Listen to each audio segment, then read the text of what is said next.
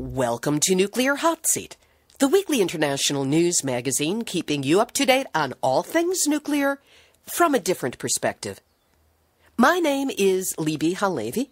I am the producer and host, as well as a survivor of the nuclear accident at 3 Mile Island from just 1 mile away. So I know what can happen when those nuclear so-called experts get it wrong. This week we again speak with Dawn Chapman, a just mom of North St. Louis who's been battling for some justice for those families whose health and lives have been negatively impacted by the World War II radioactive nuclear weapons waste illegally buried at the adjacent West Lake Landfill. She reports on her recent trip to D.C. to speak with representatives of the White House and for an unexpected and long-awaited face-to-face meeting with Gina McCarthy, head of the Environmental Protection Agency. This after more than a year of trying to get to her. You're going to want to hear this one, as it includes the best, funniest, if not most pathetic insights into the EPA management that you will ever encounter.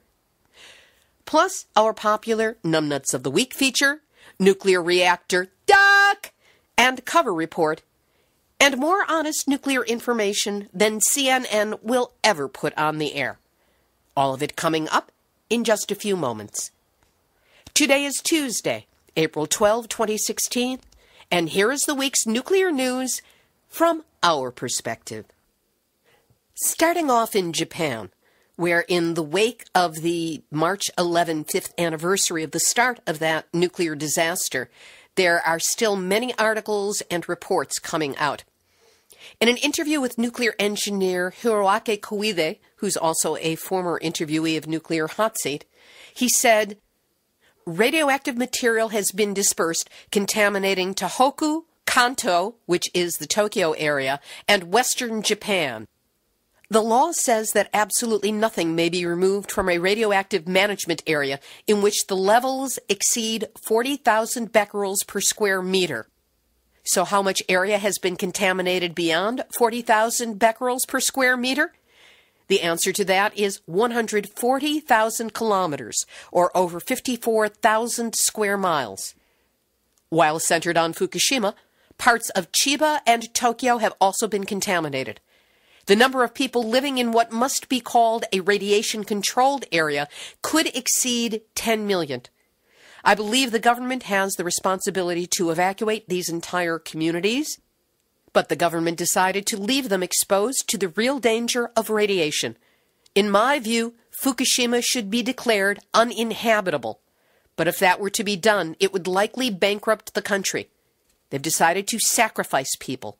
In my view, this is a serious crime committed by Japan's ruling elite. Arnie Gunderson of Fairwinds Energy Education and one of our leading experts is just back from a month in Japan, where he toured many of the areas in and around Fukushima Prefecture. He said, "We had numerous doctors say that they were going to lose hospital privileges and things like that if they spoke of radiation damage or anything about Fukushima in relationship to people's complaints. And the people that are keeping track of deaths in Fukushima Prefecture aren't publishing the data. So the entire government infrastructure, from the people in Tokyo to the underlings in the prefecture, are all singing the same song, that this is stress, there's no radiation. And it sure isn't what I found, I'll tell you," Arnie said. He spoke of a woman who he met in one of the resettlement areas, who's considered the unofficial mayor of this group. He said she experienced hair loss, bloody nose, speckles on her skin, and the doctors told her it was stress, not to worry about it. That's not stress. It was radiation damage. But again, that's this inhumanity that I was experiencing. Every time I turned around, I saw people that definitely experienced radiation damage. There are numerous podcasts and transcripts and links to interviews up on their website, fairwinds.com, and that's FAIREWINDS.com.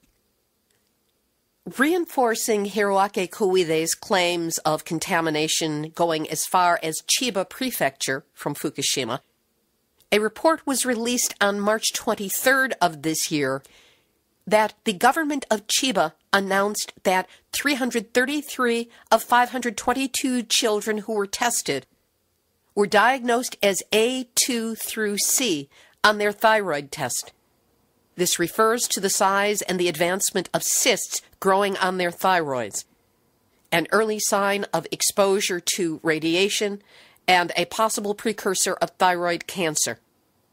A2 refers to cysts smaller than 5.1 millimeters or nodules smaller than 20.1 millimeters, and 306 children were in that category. 11 were categorized as B, which is a cyst larger than 5.1 millimeters or a nodule larger than 20.1 millimeters, and 16 were categorized as C, which meant that follow-up tests were required. Chiba Prefecture, which is at the door of Tokyo, is only 220 kilometers or 107 miles away from Fukushima Daiichi.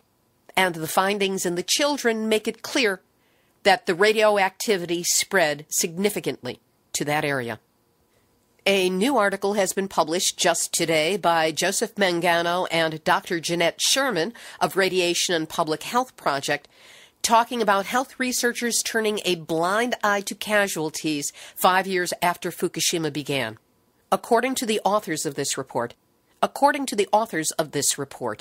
when asked how many casualties occurred from the 2011 disaster, public health leaders in Japan have addressed the topic with ignorance and deception. A search of the medical literature shows only 2 studies in Japan that review actual changes in disease and death rates. One showed that 127 Fukushima-area children have developed thyroid cancer since the meltdown. A typical number of cases for a similarly sized population of children would be about 5 to 10. The other study showed a number of ectopic intrathyroidal problems in local children, a disorder that is extremely rare. No other studies looking at the changes in infant deaths, premature births, child cancers, or other radiation-sensitive diseases are available. But the literature also shows that researchers have been pouring out articles on mental health and psychological impacts on local residents. Journals from Japan and other nations have printed research on stress, behavioral changes, fears, and even changes in average blood pressure, blaming it on concerns about the meltdown. We'll have a link to this article up on the website, nuclearhotseat.com, under this episode, number 251. So what is the current condition at Fukushima? In another interview with Arnie Gunderson, he said, massive amounts of radiation continue to enter Japan's water and air and the Pacific Ocean daily. Due to its triple meltdowns and the unmitigatable radioactive releases, Fukushima Daiichi will continue to bleed radiation into the Pacific Ocean for more than a century. He went on to say, Woods Hole Oceanographic Institution is measuring 1,000 miles offshore of the U.S. West Coast and picking up 10 becquerels per cubic meter. At my point, that's when my alarm bells go off. 10. That plume is still coming. The Pacific is a huge place, and to think that a disaster on the opposite side of the world can be detected and begin to contaminate California, I think that the monumental shattering conclusion is radiation knows no borders. What you can be sure of is that somebody's going to die from the radiation that's in the Pacific, but you just won't know who it is. And they're counting on that. And the entire mountain range that runs 100 miles up and down this coast in Japan is also contaminated, and as much radiation is pouring out into the Pacific from the mountain range because it's so contaminated as from the Fukushima site. What we're finding in the Pacific is that with the biggest body of water on the planet, you can't dilute this stuff. And we're going to begin to see this bioaccumulation, which is all the fish that are in the ocean are going to uptake the cesium and the strontium and become more and more and more radioactive. So what's Tokyo Electric Power, TEPCO, doing about this? this nuclear site that they were in charge of and that has been so catastrophic? Right now, they're thinking about and planning to dump tritium-contaminated water, radioactive water from the site, into the ever more radiologically polluted Pacific Ocean. Tritium is almost impossible to remove from the huge quantities of water used to cool the melted-down reactors at the Fukushima Daiichi plant. And the water is accumulating at the rate of 300 tons a day. Some of it is already leaking into the Pacific Ocean, and TEPCO is looking at it, the government is looking at it and going, in for a penny, in for a pound. Let's get rid of this stuff. Here's hoping that they don't. Please, don't do it. Don't even think of it. Tritium goes directly into soft tissues and organs of the human body, potentially increasing the risks of cancer and other illnesses. Over to the U.S., where the Waste Isolation Pilot Plant in Carlsbad, New Mexico, or WIPP site, is still in a 1-month safety pause, even though the officials there are under severe national pressure to open the site by the end of this year, ready or not, in order to accept radioactive waste, plutonium waste, from other countries. Rebecca Moss of the Santa Fe New Mexican has written a superb article laying out both the history of WIPP and the current dilemmas that it faces. She points out that when the salt bed trenches were mined on the outskirts of Carlsbad in the mid-1980s, Congress dictated specific guidelines for what could be held within its chambers and determined that only low-level transuranic waste, meaning rags, tools, and even soil that had been contaminated with potent radiation through the creation and testing of nuclear weapons in the U.S., could fill the 6.2 million cubic foot cavern more than 2,000 feet below the ground. But in the 17 years since the facility opened, the nation's nuclear landscape has changed, and WIPP remains the world's only underground geological repository for nuclear waste. The confluence, and I love a reporter who has a vocabulary and isn't afraid to use it. The confluence of budget constraints, geopolitical issues, the threat of terrorists obtaining nuclear materials, and other concerns have led many to consider whether WIPP's mission should be expanded to include not only higher levels of waste from the U.S., but also waste from around the world, with plans already in motion to accept plutonium from Japan. This despite the fact that WIPP experienced 2 separate accidents in February of 2014, the second on Valentine's Day, when a 55-gallon drum of waste from Los Alamos National Laboratory exploded, spewing americium and plutonium that contaminated not only underground, but went up a ventilation shaft and contaminated the air and the surrounding area. The facility has been closed since that time.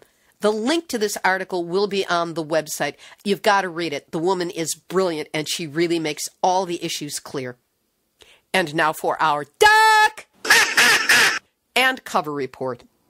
At the Browns Ferry Nuclear Power Plant in Alabama, on April 6th, high radiation levels were detected in a main steam line at the newest reactor. Actually, the Nuclear Regulatory Commission labeled it a high radiation condition, which was either a typographical error or a Freudian slip. At the Palo Verde nuclear facility in Arizona on April 11, leakage was discovered in a piping instrument nozzle for the reactor coolant system, which represents a degradation of a principal safety barrier.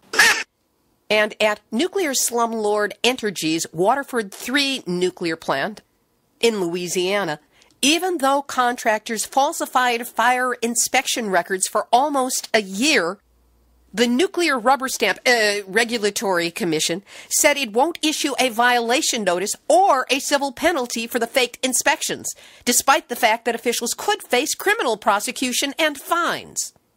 You gotta hand it to the NRC. And obviously, somebody did. Terrific article we will link to in theexaminer.com by Byron DeLear on the West Lake Landfill and how the EPA has taken half measures to save face. We'll have more on West Lake during today's featured interview. In Scotland, beaches near the Dounreay nuclear power site will continue to be monitored for radiological contamination as sand-sized fragments of irradiated nuclear fuel were flushed into the sea from the site in the 1960s and 70s. Hundreds of the fragments have been found and removed from the beaches over the years, but that's reduced the number of particles that came to rest there, not eliminated them. And now, nuclear hot seat, nuclear hot seat, nuclear hot seat, Numnutz of the week. French Energy Minister Ségolène Royal must have a truly passive-aggressive relationship to Tesla founder Elon Musk, because she has suggested that he build an electric car factory on the site of France's oldest nuclear power reactor after it closes at the end of the year. Now, what better thing to do with a dirty old nuke site than to build a clean, green electric vehicle factory right on top of its remains? Of course, no word about decommissioning, decontamination, the period of time it's going to take. None of that is important. What's truly important is she just wants it there. Now, French President François Hollande has pledged to close down the Fessenheim nuclear plant in the Alsace region near the German border, but has met strong resistance from local politicians and unions worried about job losses. Royal said at a briefing, according to a news agency, "The main problem is the site's transformation. We need to give hope to this community. My idea is to bring a Tesla factory." The outspoken minister, who seems way out of touch with reality when it comes to nuclear issues, said she had mentioned the idea to Musk himself and would be seeing Tesla's management in 10 days. This was on Tuesday, the 5th of April, so sometime this week they are supposed to meet. She told reporters, "I said to him, I have a place for you, Fessenheim. He didn't say no. Who dares, wins." Royal's staff did not return a request from Reuters for comment.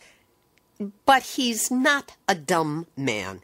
He's actually the definition of not a dumb man. So it's highly unlikely you'll get what you're going after, Ségolène Royal. And that's why you, yes you, Minister of Energy in France, are this week's Nuclear Hot Seat, Numnutz of the week. We'll have the week's featured interview in just a moment, but first, Nuclear Hot Seat is listener-supported and relies on your donations to keep us growing upward and outward to infinity and beyond. We have monthly running expenses, website assistance, travel expenses when there's an important story that I need to get to so it's covered.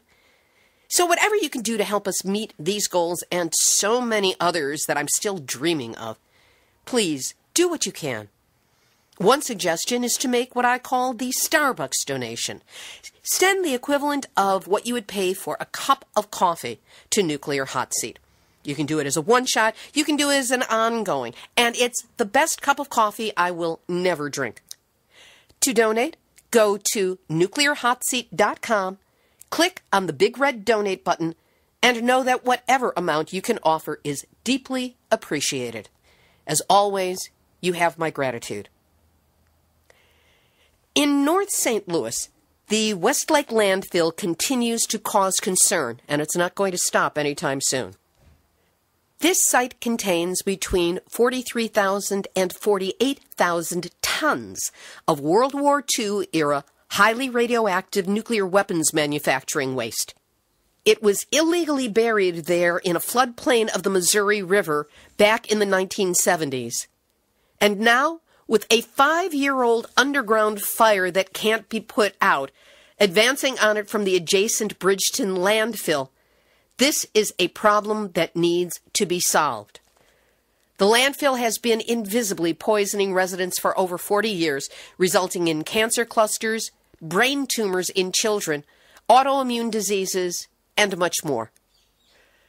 Dawn Chapman is a resident of North St. Louis who had no idea that the house she and her husband were about to buy a little over 10 years ago was only a few miles away from West Lake. which is a Superfund site. Dawn is a self-described mom fighting for the safety of my family and my community. And she, along with Karen Nickel, serve as admins for the West Lake Landfill Facebook page, which is ground zero for information about the issues. An activist on these issues since about 3 years ago, when she first discovered what she was living next to, Dawn recently returned, along with Karen, from a whirlwind trip to Washington, D.C., to take some meetings with high-level government officials. This is her uncensored response to that trip, the lead-up to it, and its aftermath, recorded shortly after her return. Note that when she refers to Lacey, she means Representative Lacey Clay of St. Louis, a co-sponsor of House Bill 4100, which is meant to take remediation of the Westlake site away from the Environmental Protection Agency, which has basically punted it for the last 27 years, and put it into the hands of the much more experienced and capable Army Corps of Engineers. Dawn Chapman, welcome back to Nuclear Hot Seat. Oh, thanks for having me, Libby, again. Last week, you had 2 monumental meetings, but let's roll it back a little bit before then. How long have you been trying to get a meeting either with the White House or with Gina McCarthy, who's the head of the Environmental Protection Agency? We've been trying to get a meeting with Gina McCarthy, the head of the Environmental Protection Agency, for the better part of a year. And in fact, we were successful about this time last year, maybe a little bit earlier, in getting a bipartisan letter signed by our senators and their congressfolk sent to her requesting that she meet with us. So that went out and we took a trip to D.C. and we were turned away. With the White House meeting, we did not even know that this was possible to even get a meeting with these folks, that they even existed and who they were, until doing a little bit of research. Then once we found out who we were, we honestly didn't think that we stood a chance. We thought, these people are so high up. They're above EPA. They're not going to give us the time of day. So we thought, well, we'll just try. And lo and behold, they were very eager. And tell us who these people are and what the agency is or what their standing is above the EPA. So this is the Council for Environmental Quality. They go by CEQ, and they are an arm of the White House, and they brief the president and the cabinet on environmental issues. They deal with sites, issues, spills, you name it. Just about everything environmental falls under their arms. But they try not to intrude unless it becomes clear that things are going awry with an issue and somebody needs to, potentially the president or whoever needs to step in. How did you get this meeting? Who was it who arranged it? Did they call you? Did somebody within Missouri government contact them? Lois Gibbs was the one to reach out to the Council on Environmental Quality. She had figured out who they were and thought, this is an option we can try. And she said, I can put out an email and whatnot. She said, you guys could do it or I could do it. We were like, you do it and copy us in. We'll just kind of do it together. She sent them some articles that had come out in the press and a little bit of information. And then they responded back that they would like to see us. It took us about a month to get there because it's hard for moms to just drop everything and travel.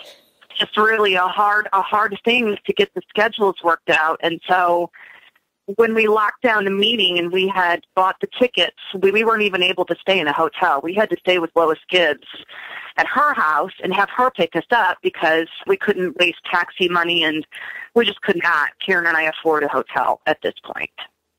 So when we were sitting at the airport, Karen said, let's call Gina. Let's call Gina McCarthy. We're going to be in town with CEQ. We've got a little opening in the middle of the day. Do you think she'll agree to it? And so she called, and they put us through. It all happened very quickly, the meeting with Gina. I'm fascinated by how this got through to Gina McCarthy after all this time and so quickly.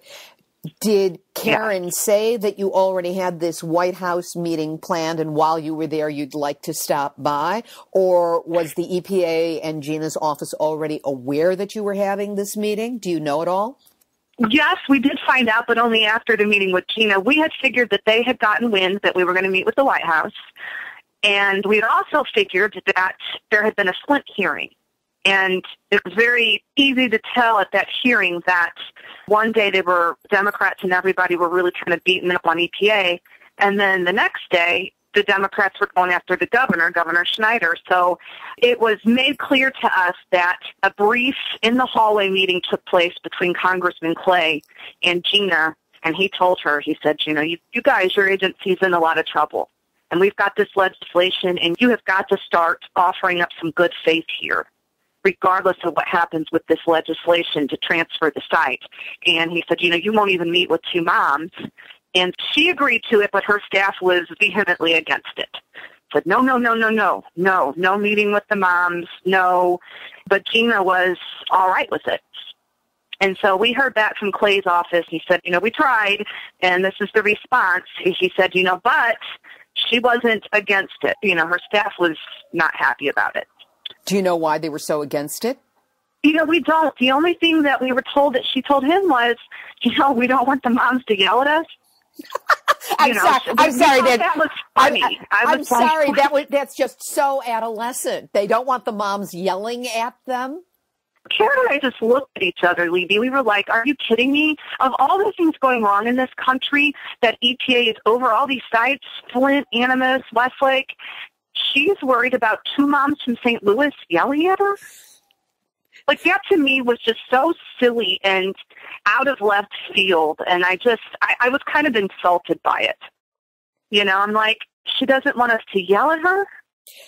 So getting back to the chronology of the meetings, who was supposed to be there and how did you prepare for them? Obviously, we didn't know until late the night that we arrived that we were okayed with a meeting for Gina McCarthy, and we were told we only had 20 minutes. The meeting was supposed to be at 12:30. Our meeting with the White House the next day was at 3. So we knew that we had been prepping for the meeting with the White House and the CEQ meeting. So this threw us just inside of a tornado because we had another moment to prepare. So we were literally sitting in our pajamas on Lois Gibbs' couch in her front room with her role-playing, pretending to be Gina McCarthy. It was just the most stressful, hardest thing that I think I've ever been through. And what was the essence of what you were led to expect was going to be coming at you from Gina? Well, there were two. Either she's going to be very angry, we've been a thorn in her side, she's going to be snippy, or she's going to come at it and be very nice and say, okay, what can we do? How can we make you guys go away? And either way, we knew that she was going to want something. She would want something to do. What can we do? And, my God, when it comes to Westlake, we could give a list of things that need to be done at this site. There's no shortage of what needs to happen. The problem is that all those are minor and they already know. So we went for, we chose to focus instead of on the dirt and the soil to focus on the people. We said, she's not going to see that coming. And frankly, people are the most important part of what's happening. We're not talking about mistakes about soil and levels of uranium. We need to talk about people and what it's like to live next to this site. What's it like when the school district sends you home a note with your child telling you that they may have to keep your child overnight and shelter them in place if an emergency happens? That sort of thing. What's it like to hang up Christmas lights and go in and have to put a gas mask on while you're hanging up your Christmas lights? That's the sort of thing that we focused on. How did she respond, and what, if anything, solid came out of that meeting? She was really taken aback. I have to tell you, that building that she's in is like a dungeon, Libby. It was the darkest, dankest environment I think I'd ever been in, even just walking in D.C. And the look on her face when we walked in, she looked very scared. Let me just say it that way. She looked exhausted. She was standing there, and there was only one other person. It looked like maybe a lawyer or a secretary, some guy. And so it was just her and this other guy, and then Karen and myself. And she just looked really exhausted to me. I thought she'd kind of maybe be smug. I didn't know what to expect. But she kind of looked resigned. It was very weird. And I thought, my God, she's scared right now. It kind of shocked Karen and I think, the level of empathy we felt for her, because I don't think at the end of the day, I mean, she acknowledged how complicated this site is, but I don't think she wants people to feel the way they feel towards EPA. I definitely think she wants her agency to succeed, but it's not. And I think in her face, she couldn't figure out why. And she looks kind of stumped, and it's like she was reaching out to us to help. So when we sat down, just at a normal table with her, it was hard because you wanted to be nice, but at the same time we wanted to be strong, and so we chose somewhere in between. We thanked her for meeting, and I just told her, I understand we have 20 minutes. I said, we wanted to meet with you last year, and now we have even more to talk about since, you waited a year to see us. I said, so we're going to fill that entire 20 minutes. I said, and we ask that you be respectful because we've been waiting a long time to talk with you. And she nodded, and then we just went into it. And we told her, we said, we're not going to talk about mistakes at this site or soil or picocuries or uranium and thorium.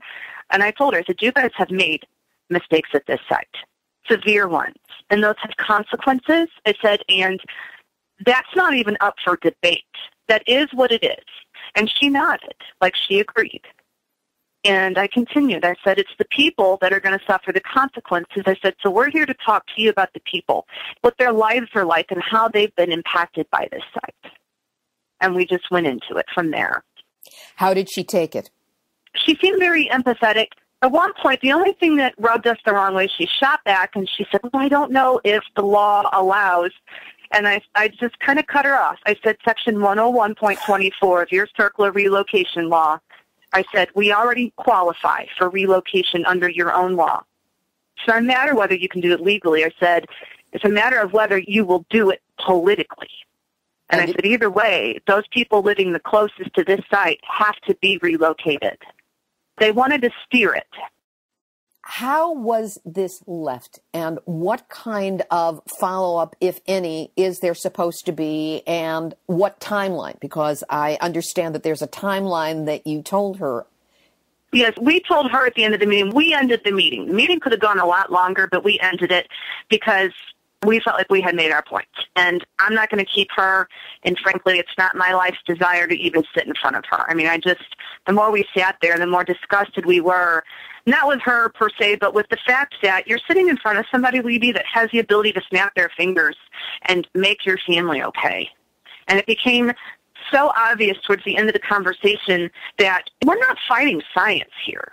This is not a scientific battle. This is not, let's find another document that shows this or that. This is a political battle being fought. And that became more evident, and it just was hard. You know what I'm saying? It was hard not to beg and plead, and we tried not to go there. But we left it with, we'd like to hear back about the option of a buyout within 2 weeks. We'd like to hear something from her. And she nodded it. She said, I think that that's a reasonable time frame. She asked us, what caught us a little bit off guard. She said, I know you're frustrated. She said, but please do not shy away from the engagement process at this site. That caught us off guard because I looked at her and I said, do you realize that every meeting we go to, whether it's hosted by you or whoever, is time away from our kids that we'll never get back? I said, and that's bureaucracy. I said, we already lose a lot by even living next to this site. And then to ask us to stay engaged, I said, that's a very difficult thing to ask when the response to our engagement hasn't been so good. And what was her response to that? No, she nodded. She wanted to know who was misbehaving at Region 7. That was the other card she threw out there, and Karen and I kind of looked at each other like, okay, she wants to know. I don't know if she wants to really know who's doing something wrong so she can fix it, or if she's looking for a scapegoat. But either way, we could give her a list of ridiculous things that many of her staff have said, Matthew Stanislaus being one of them on the phone. I thought, or we could take the other road and we could point out a few of the staff that have actually done good things. So we chose that one. And we called out the new project manager, and I told her, I said, you have good employees, people who want to do the right thing, who are very vocal about what the right thing should be. I said, and then they make it clear that it's not a matter of them wanting to do it, it's a matter of them being allowed to do it. And that really got her attention. I said, you have good people I said, and you need to listen to them. So at the end of this 2-week period, which I believe will be coming up within a few days, what is the planned or expected follow-up? Are you supposed to get a call from her? Are you supposed to call her and hear back? Are you actually expecting there to be a continuation of the communication at that time? Oh, I expect that there will be, absolutely. You know, she told us there would be, and she tweeted us out, thanks for meeting with me, and she looks forward to it in the future. We're going to hold her at her word. We're trying to hold out faith. You know, it's frustrating, but we're trying to hold out that, give her the opportunity to do the correct thing. And I don't think that there's any question of whether or not it's the correct thing. Again, it's political will. Will she be allowed? Will she take that step that's politically going to be difficult for her? That's the question. And so we could sit back and wait. We've talked about it. I think we have this conversation in high school, don't we, with our boyfriends. Do we call them, or do we wait for them to call us? And I think that we'll probably call her. Because let's just see how receptive they are when we call back. That sounds prudent and an appropriate plan. And what I find interesting is that you also met with the White House, the bosses of the EPA. What was that meeting like? Who attended and how did it go?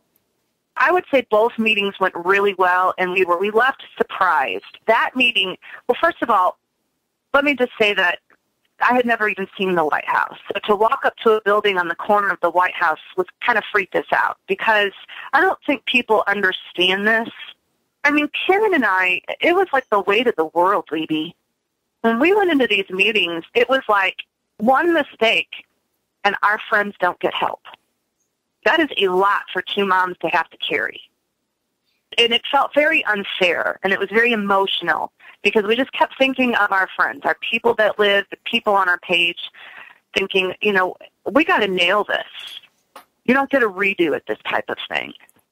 But I felt like we did. I felt like we stayed true to who we are. We are just moms. And we brought the mom perspective to the table. We let Ed Smith, the Coalition for the Environment, talk about the science and the data and FUSRAP. You know, Lois talked about the bureaucracy. We let the Teamsters talk about their workers and their concerns, which was a very brief little segment. But I think because we're just moms walking in, I felt like we were really welcomed. I felt like they really appreciated at the White House that we were staying true. We looked wrinkled and disheveled and a mess. You know, we looked like two housewives walking into a conference room. You look like two moms walking into a conference room. We did, with runs in our stockings, trying to find clear nail polish so they don't run even further. I mean, it's funny, but it's not. That is literally who we are. And when they walked in the room, there were 3 guys, there ended up being 4, that wanted to sit. They all had different roles within the Council for Environmental Quality. You know, one played more of a legislative role, one was a stakeholder role, you know what I'm saying? So they had everybody lined up on theirs so that they would be able to understand what was happening. But they walked in and they said, well, I understand that you had a meeting with EPA and Gina McCarthy. So they had already known about it. So that was either a phone call from EPA, it wasn't a phone call from us. So it's kind of like EPA had called them ahead of time and been like, okay, we met with them, we did it, you know, don't hit us. And we looked at each other and we're like, oh my gosh, I mean, what is that like? That's like, what? Kids running up to them, Mom, we cleaned our room, don't tell Dad, don't ground us, it's cleaned, look. Never mind the fight that ensued all day long, right, to get the kids' room cleaned. We just looked at each other and laughed. So given that all this mom energy was going on and all of this truth was being spoken, how was it left with the White House? And what follow-up is there going to take place with them? Well, first of all, in the meetings that we've had with people, when we're trying to convey everything that's happening at this site, which is a lot, it's a lot to take in, usually people sit there and they're very quiet. They're processing it. We could tell that the Council for Environmental Quality had done a little bit of research. Not a lot, but a little. Enough, I should say. And as we were showing them photos, so photos of the brush fire that everybody's seen on the internet, photos of the well that caught on fire with the big smoke plume, I mean, they were just, in fact, one of them sat back when he saw the brush fire photo. One of the guys, he goes, oh, shit. I mean, you know, and so we kind of looked at each other. I mean, they were changing colors practically. And at the end of the meeting, the one guy sat back and looked at all of us, and he said, this was an incredible stakeholders meeting. You brought everybody to the table here. We had the Attorney General's office represented. He said, you did a nice job because you each took the piece that belonged to you and gave them the complete story that way. And he acknowledged that. He said that was just, I mean, this was one of the most incredible meetings. Great job with the stakeholders. And he said, I can't believe that we haven't heard of this site. Really? So that kind of got me. So they are claiming that the White House did not know about what's happening at this site in North St. Louis? I don't know if he's claiming the White House or if he's claiming that they, as in the Council for Environmental Quality, had not been engaged earlier. I don't know what that meant, and I've kind of gone, just like you did, I kind of go back and forth playing that back saying, what the heck did that mean? But either way, that meant a lot to us because, again, you know, you've got EPA saying this isn't a big deal, this isn't a big deal. Then you've got Gina McCarthy saying, oh, this is our most complicated Superfund site in the nation. When you get in front of these people and they're hearing this for the first time or they've done very little research, there is a part of us that honestly hopes this site isn't as bad as we think it is and as we know it is. We're waiting for somebody to say, guys, I know you're scared, but it's really not that bad. There is nobody, Libby, who looks at this stuff that says that and that feels that way. It's always validation, but validation is the worst thing for us because we have to go back home to it. Karen and I just looked at each other. We sat across the table, and, I mean, it was almost a moment where we wanted to just cry. I mean, it was just like, you know, once again, we're in front of people that go and brief the president. You want to just literally get on your knees and wrap your arms around their legs and say, save us, save my kids, do something. You want to beg. It's incredible, and it was scary, too, because when we left that meeting, we felt like, Karen and I said, what, and I even asked Lois, I said, what could we have done differently? And she said, nothing. She said, you did everything. That meeting went, she said it was almost divine intervention. She said it went better than anything we could have hoped for, anything we practiced for. And she said it. She said, you know, if nothing comes of this, moms, it's not because you didn't try. And sorry. We needed to hear that because I need these people to understand on the page. There's a lot of ridiculousness happening on the page right now. I'm sure you're reading and seeing it. We're trying, Libby. We're doing everything we can. We are doing everything we can to get these people help. That is so clear to me, so clear in the stories that we've been able to carry here on Nuclear Hot Seat. And any criticism that may be coming down is just by people who don't understand exactly how complex this can be and how difficult it is to even get to people in power, let alone have the strength, the fortitude, the will, and the information to be able to speak truth to that power in a way that lands. No, I mean, right now we're being criticized because the new offsite data came out. Well, it's not new. You knew this. This isn't new data. We've known. We've been having monthly meetings, putting the diagrams up. Suddenly, when EPA says, okay, it's off-site, and we have this, suddenly the news picks it up. We've got people criticizing us, like, why didn't you put this up? We're trying. We are hosting monthly meetings. We are reading 1,000-page documents, trying to interpret them, trying to pull out the important parts. It is exhausting, and I wish these people could understand that even on the face of the people at the White House, who hear situations like this a lot, it's exhausting. I mean, they looked exhausted at the end of an hour-long meeting. Such a complex site. There's so much stuff going on. There's so many agencies that have dropped the ball. At the end of the day, their main focus, and they said this, is not to point fingers, but to figure out what are we going to do about it. Point fingers 20 years from now when they have a solution at this site and we're all safe. Then go back and read these documents and say who did what. The time right now is not for conspiracy theories. The time right now is to prevent this fire from hitting this radioactive waste.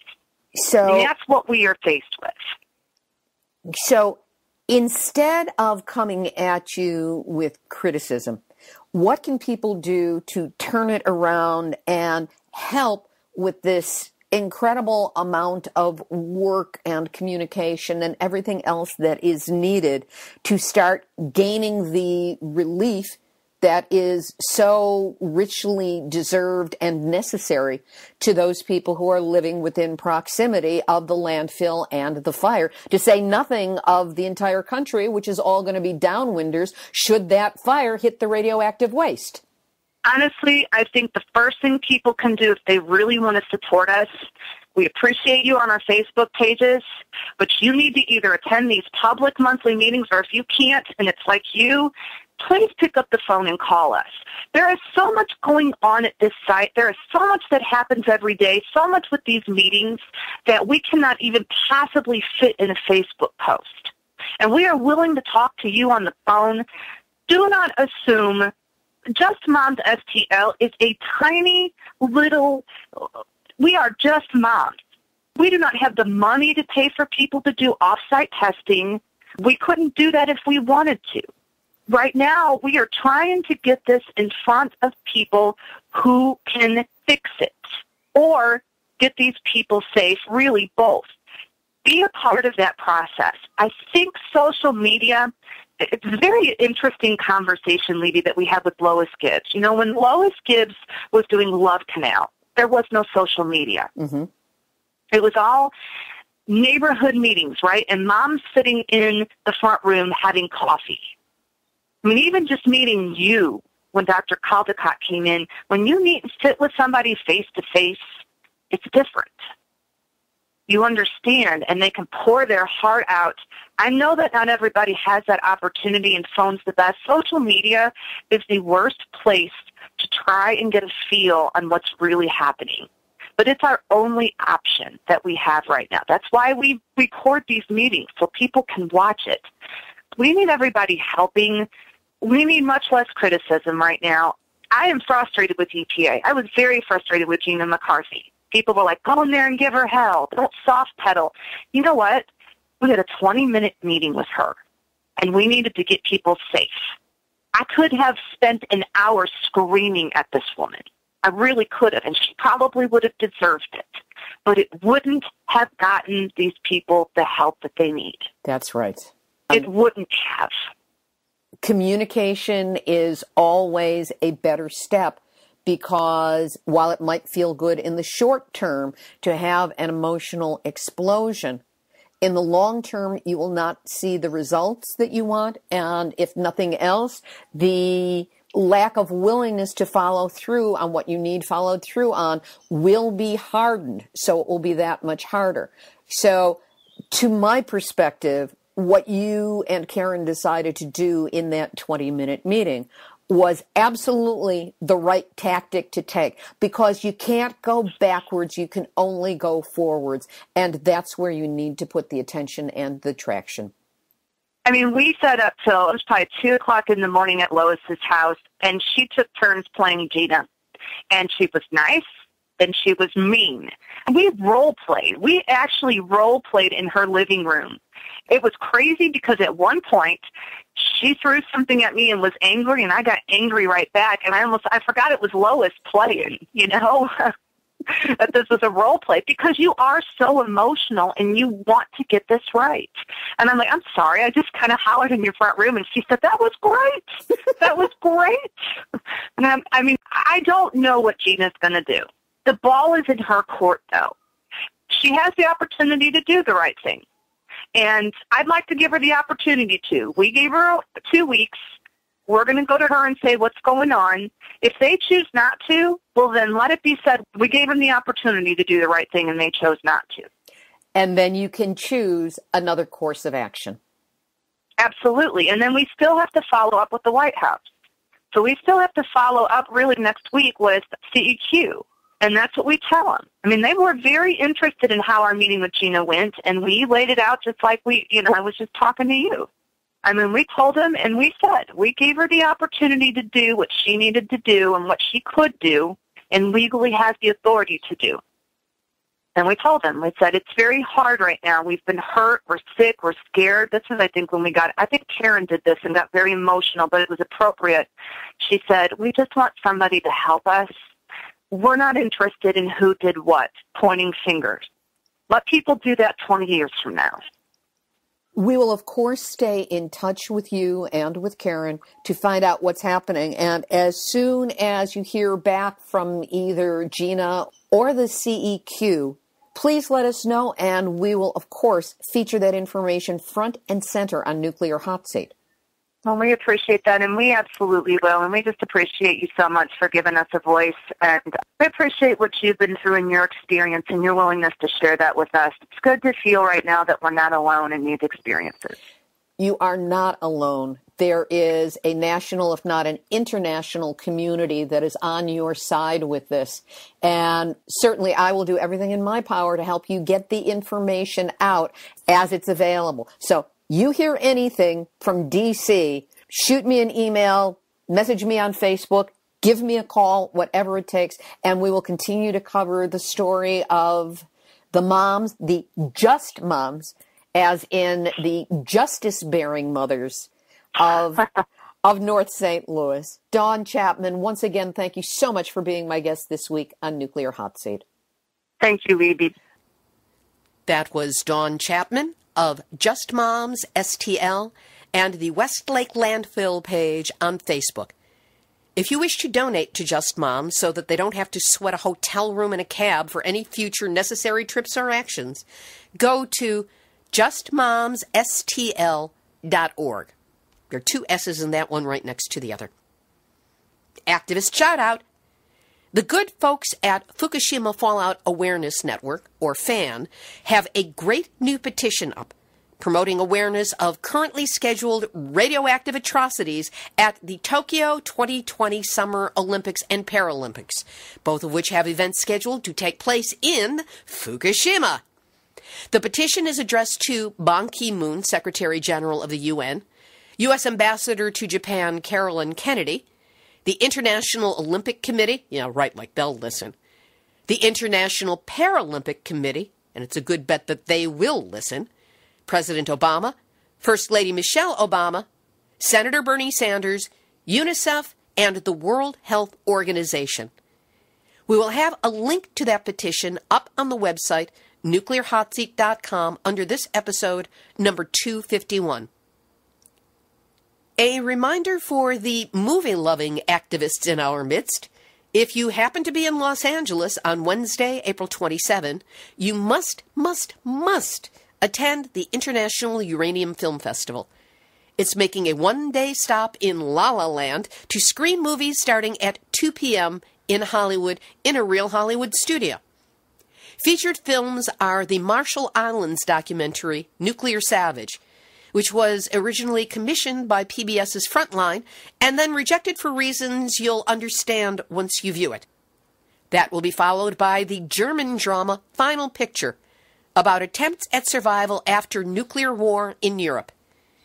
This film has already won several awards, and the director as well as the lead actress will be in attendance.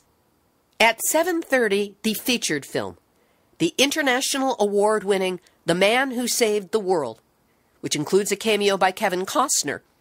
It's the chilling story of how a young Soviet soldier defies his command and resists pushing the button on a nuclear launch when all the computers say Russia is under attack by the United States.